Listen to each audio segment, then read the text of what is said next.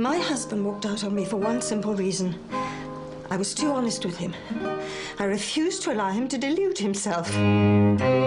Since his divorce, Alfie had his teeth whitened and his skin darkened. You are entering a period of great fulfillment. There's no such thing as predicting the future. Will it be cash or check, darling?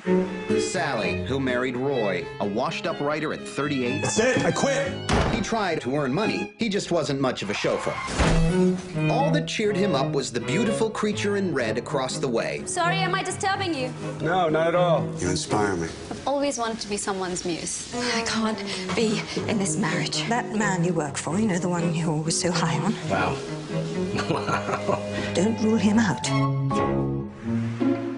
Roy and I are getting a divorce. You see how ironic and beautiful life is.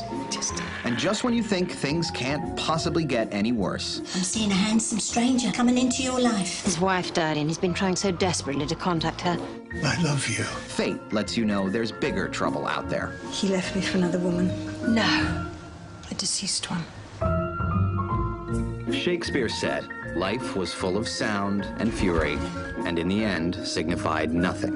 You will meet a tall, dark stranger. Wow, that's exciting news.